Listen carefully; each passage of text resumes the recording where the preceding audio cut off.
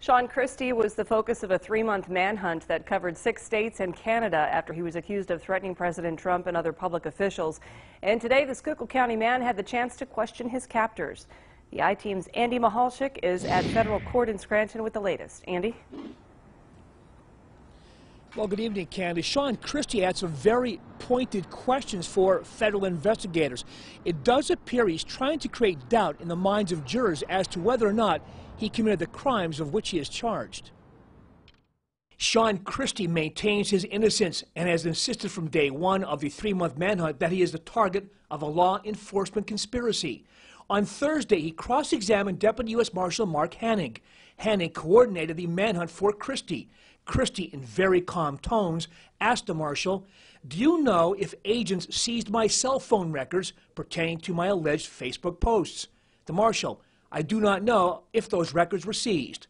Now, federal prosecutors say Christy posted threats to kill President Trump and other public officials on Facebook. Christy argues that there is no evidence that he made those posts.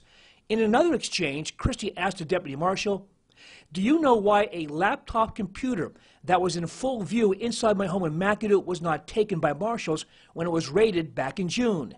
The marshal responded, "I was unaware of that laptop. I can't answer that question."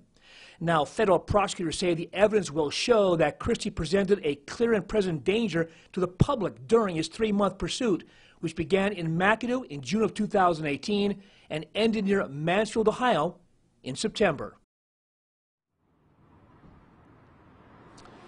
And federal prosecutors continue to present physical evidence to that juror, building their case step by step against Sean Christy. More on that coming up on Eyewitness News at 6. Reporting live outside federal court in downtown Scranton, Andy Mahalchik, Eyewitness News. Andy, thank you. And the prosecution case is moving very quickly. There's a possibility it can rest its case tomorrow morning. Christy has said that he may or may not call witnesses.